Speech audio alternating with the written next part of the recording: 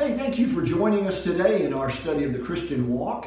And today we're going to talk about walking in the Spirit or walking by the Spirit. Going to touch the hem of the garment a little bit and talk about the Holy Spirit some. Won't give you all the answers I know that you'd like to have. I don't have all the answers that I'd like to have. So just going to kind of touch on that and deal with a passage of Scripture that I know has been taught here at Central a number of times through the years.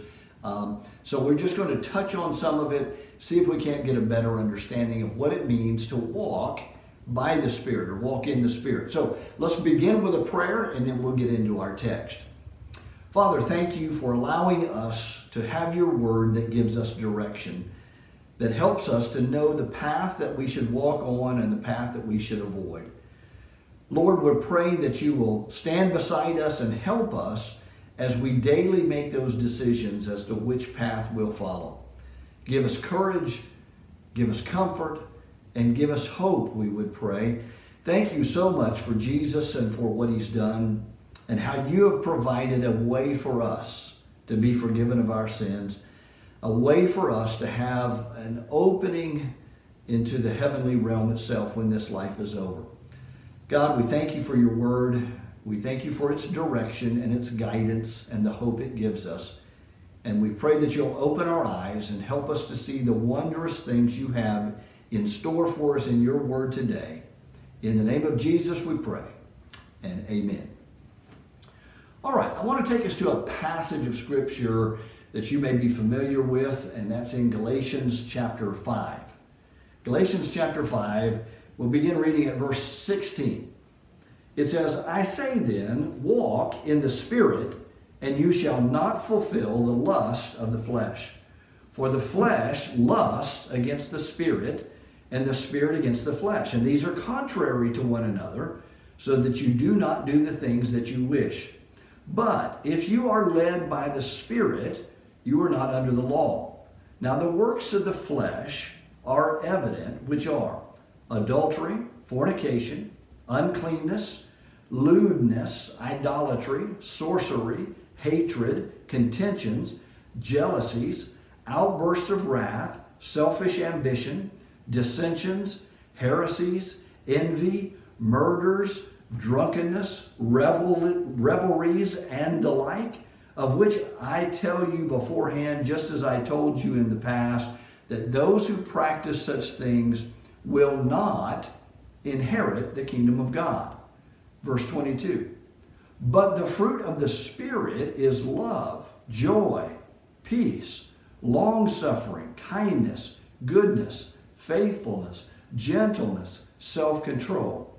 Against such there is no law. And those who are Christ have crucified the flesh with its passions and desires. If we live in the Spirit, let us also walk in the Spirit. Let us not become conceited, provoking one another and envying one another. All right, it's a long passage, but it deals with a lot of things that tell us about how we live our life. The first thing that we need to understand and recognize is what he mentioned up at verse 17. And that is that there's always a battle that's going on. Every one of us has this battle between following the ways of God or the path or the walk in the Spirit, or to follow the ways of this world to fulfill the lust of the flesh. And we all face these battles. We all face these challenges day by day. In fact, I'm a little troubled, and I sometimes hear Christians intimate that well, they've reached a level that they're above that. They don't sin anymore. They don't have any challenges like that anymore. They don't face these struggles. Well, I'll tell you what, I've certainly not reached that plateau. I don't believe anybody has. Sometimes we just become blind to our own faults, and sometimes it's just our own desire to want to be better than we are. We all face a challenge. There is daily this struggle between right and wrong, between the Spirit and the flesh that resides within each one of us, that we have to face these challenges. And what Paul says is they are contrary to one another. They're at war against one another. There is a constant battle and fighting between the flesh and the spirit. It's ongoing. It's here as long as we're here. And we face those challenges day by day. To walk by the Spirit, Paul says, one does not fulfill the lust of the flesh. And then he lists several of those that we'll look at in a little bit. And if one walks by the Spirit, he's not going to fulfill those things. He's going to actually live by the fruit of the Spirit and the things that he mentions in verses 22 and 23. But just to confirm this idea of this constant battle that's raging, I want you to look at a passage with me in Romans chapter 7. This is the Apostle Paul now. He's the author of the great majority of the New Testament. He is an apostle. He stands, in fact, we tend to hold him head and shoulders above us so many times because of just the work output that he did and his willingness to go through what he suffered and all that he endured. I want you to listen to what he says of himself in Romans chapter 7, beginning at verse 13. He says, "Has then what is good become death to me? Certainly not. But sin, that it might appear sin, was producing death in me through what is good, so that sin, through the commandment, might become exceedingly sinful. For we know that the law is spiritual, but I am carnal, sold under sin. For what I am doing, I do not understand. For what I will to do, that I do not practice. But what I hate, that I do. If then I do what I will not to do, I agree with the law that it's good. But now it's no longer I who do it, but sin that dwells in me. For I know that in me, that is in my flesh," Paul says, "nothing good dwells. For to will is present with me, but how to perform what is good I do not find. For the good that I will or want to do, I do not do. But the evil that I want not to do, that I practice. Now, if I do what I will not to do, it is no longer I who do it, but sin that dwells in me. I find then," verse 21, "a law, that evil is present with me, the one who wants to do good. For I delight in the law of God according to the inward man. But I see another law in my members, warring against the law of my mind, and bringing me into captivity to the law of sin which is in my members. O wretched man that I am, who will deliver me from this body of death? I thank God through Jesus Christ our Lord.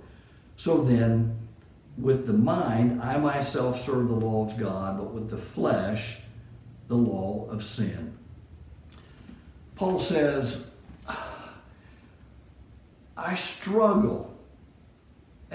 I want to do the right thing, and I end up doing the wrong thing.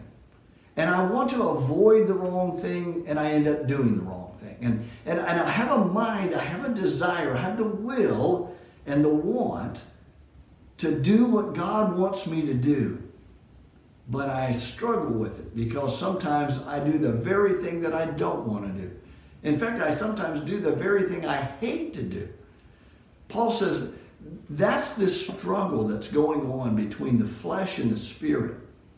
And the more we recognize and realize the truthfulness of that in our daily life, the better off we'll be. If we're just ignorant of the fact that, oh no, I've got this all taken care of, I've got it all down. I've been a Christian for 5 or 10 or 50 years or whatever, and so I don't struggle with that. I don't have that problem. I don't deal with that. Well, let me tell you, you need to wake up because you do struggle day by day. Maybe you're not fighting the battle, but there is a battle. There is constantly a war raging to walk by the Spirit or to walk by the flesh, to fulfill the lust of the flesh or to fulfill the desires of God. Every single one of us has that battle. You know, we've seen it depicted in cartoons, right? You've seen the little angel that sits on one shoulder and the devil that sits on the other shoulder. One whispers in the ear what to do, the right thing. The other one whispers in the ear, the other ear, what not to, what to do, the wrong thing. And we're just kind of facing with this. That's real life. That's real struggles. Do I follow the lust of the flesh? Do I follow the desires of God? Do I walk by the Spirit? Do I walk by the flesh? What do we do? Paul's encouragement here is walk by the Spirit, and he tells them how to do it. Now, there's been a great debate that has raged for centuries, and that is, how do we do that? How do we walk by the Spirit? Do we have in some way, when we become a Christian, some miraculous leading of the Holy Spirit that guides us and directs us along the way? Or do we just have the Holy Spirit inspired word that we follow, and by that we walk in the Spirit? This is where I say I don't have the answers on a lot of this. I have a lot of questions I'd like to have answers for, but I personally don't know all the answers to that. I believe that the Bible is the inspired Word of God given by the Spirit. And as I follow the Bible, I can walk by the ways of the Spirit because He's revealed it. The Holy Spirit has revealed that. I don't believe the Holy Spirit leads me or directs me in any miraculous way just because I'm a Christian. If so, He's not done a very good job, because I've sure messed up enough times. So it's not that. It's still a personal desire that I have or you have to live by the Spirit of God or to live by the lust of the flesh, like Paul said. And we all have this conflict day by day as to which way we're going to follow, which one or which course that we will follow. So let's look at this just a little bit and see what he does tell us. We do know that if we're going to walk by the Spirit, he said, we will not fulfill the lust of the flesh. And then he lists off what these different ones are. I'm reading out of the New King James now, and he says adultery, first of all. Now, that's not included in some of the earliest manuscripts, but the next word is fornication. Fornication is a very broad word that is it's translated in some actual translations as just sexual immorality. It would include adultery. It would include premarital sex. It would include pornography. It would include homosexuality. It's a very, very broad term in referencing what is sexually immoral. The third word that he uses is uncleanness, which is sometimes translated impurity, and it's that which is morally soiled or dirty or unclean. It's in a moral sense. The next one is lewdness or lasciviousness, as some versions translate that. That's a hardly used word, certainly lascivious. We hardly ever hear that word except maybe in a Bible class of somebody reading an older version. But lewdness we might get and hear occasionally. It's blatant sin. It's sin without any regard for common decency. It's just things that are done openly, blatantly in front of others. Idolatry is the fifth word. That's putting something or someone, anything or anyone above God. Sorcery is the sixth word, or witchcraft. It's the use of incantations and amulets and potions of magic that different ones would use. Sorcery is wrong. Hatred, number 7, is enmity in some. It's the exact opposite of love, is what he's talking about here. The 8th one he mentions is contentions or strife. That is the outcome of having hatred leads to strife. And so these are works of the flesh that are quarreling and so on. The 9th word is jealousy, or jealousy is a strong desire for those things that would be wrong, a strong desire for something that somebody else has, and that jealousy that occurs. Number 10 is the outburst of wrath. That is the blaze of hot temper. An outburst of wrath is not the slow building kind of anger, but it's somebody just flies off the handle immediately. There's an outburst of wrath. Selfish ambitions is the next one. That's that individual or partisan rivalry that sometimes occurs. All of these are works of the flesh. If we're going to walk in the Spirit, we put all this away. Dissensions is the 12th one. That literally is a standing apart from one. So it's causing a division where fellowship is now cut off between one or more or a group that may come as a result. Heresies is the 13th one, and that's this idea of having a party spirit. A heresy is a party spirit that causes a breakup, possibly in a church setting, as he might refer to it. Envy is the result or the outcome of jealousy. Murder, obviously, as is used, would be referencing that which is taking a life unlawfully. It does not appear in some of the earliest manuscripts. Drunkenness is to come under the influence of any kind of alcohol or drug or something that would lessen my understanding. And finally, the word is revelry or debauchery. It is the result that often it comes from an excess use of alcohol. Now, I just ran through those very quickly, but all of those things, he says, are works of the flesh. And if we're going to walk by the Spirit, walk in the Spirit, he says we won't do those things. We won't fulfill those things. Now, in 1 Corinthians chapter 6, there's a passage that talks about Christians. It doesn't say that you've never, ever done any of these things, but they don't live by this way, because he says, such were some of you, but you were washed, you were sanctified, and you were justified, there in 1 Corinthians 6. But this is the idea of making it a pattern of life. That we don't walk in those ways. It's a present, active, indicative verb form that is used here of walk. So we don't continue to walk in the ways of uncleanness and lewdness and idolatry and sorcery and heresies.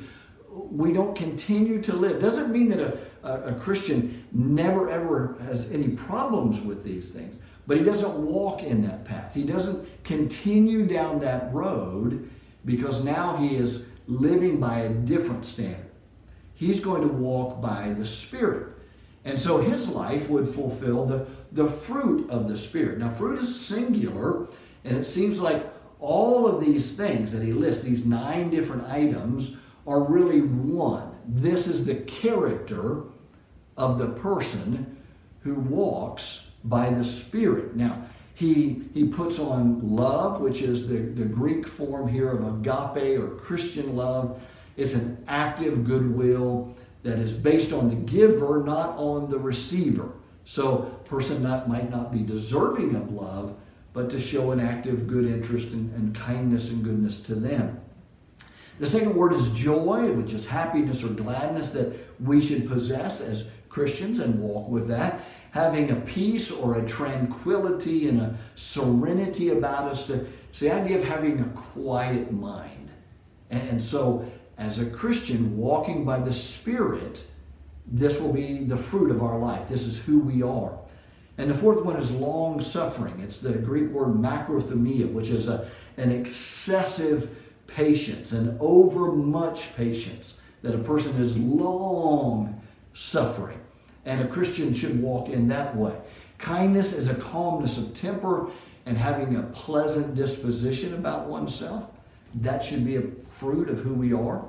Goodness is actually taking the previous, kindness, and putting it into action. Now, you see, we have this pleasant disposition, so we're going to do for others, do good for others. And faithfulness is that confident trust and a willingness to absolutely surrender to the authority of God. And gentleness is meekness and having a soothing quality about our lives, a certain humility that should be present. And the last one is self-control. It's a victory over desire, having the ability to keep ourselves and our passions within the realm of God. Now that was exceedingly fast to run through those, but it is to show us how we walk by the Spirit. This should be the very fruit of our life: love, joy, peace, long-suffering, kindness, goodness, faithfulness, gentleness, and self-control. That ought to be who we are, who you are. So as we talk about this and we think about it, look at the last couple of verses again in Galatians where we were. Galatians chapter 5, you get back there. And once you look at verses 24 through 26, where he concludes this section and he says, "And those who are Christ's have crucified the flesh with its passions and desires." You see, when we come to Christ, we die to our old self. The whole picture of baptism is that beautiful picture of dying to ourself and being buried. He says here that we crucify, we kill those things of our old life. We kill the passions and the desires of our old life. And in verse 25, "And if we live in the Spirit, let us walk in the Spirit. Let us not become," now verse 26, "don't become conceited, provoking one another, or envying one another." You see, to walk by the Spirit, we're going to try to put all of those evil passions and desires away, and all of that conceit that maybe we had, that empty glory about ourselves, and not to provoke and envy one another. This is the mind that we should have, and this should be the fruit of our life, to walk by the Spirit or walk in the Spirit. Again, the passage where we were in Romans chapter 8 a little bit ago, verse 5, talks about putting on the mind of the Spirit. So what we should do now is think about, what does the Spirit want me to do? And how does He want me to live? That's what I'm going to do. I'm going to turn to His Word. I'm going to look for direction. I'm going to look for answers. And that's going to be my desire and my purpose, to try to follow that. So that's how we walk by the Spirit. That's how we walk in the Spirit. As long as we do that, we're not under the law anymore, as those Jews were before. And we also have the beautiful promise of the inheritance that is waiting for us in heaven. Galatians chapter 5 and verse 21 and 23. And then I just want you to see, I read it, but it slips right by sometimes. And this is a verse, Romans chapter 8 and verse 1, that I'll leave you with this. And it says, "There is therefore now no condemnation to those who are in Christ Jesus, who do not walk according to the flesh, but according to the Spirit." What a great encouragement that is. That as we make up our mind to try to live by the Spirit, to try to walk by the Spirit of Jesus Christ, that there is now, therefore, no condemnation to those who are doing so. Again, it doesn't mean that the Christian never sins, never trips, never stumbles, never fails. But we're making that our purpose, our goal, our direction in life, as we are trying to walk by the Spirit of God. And as we do that with our continual reliance upon Jesus Christ, he says, "There's therefore now no condemnation to those who are in Christ Jesus." Let that give you hope. Let that give you encouragement this week as you think about these things. And as I say, next week, we'll come back together. We'll join up for the final lesson, and it's going to be from the scriptures of how not to walk as the Bible tells us. So thanks for joining us today again.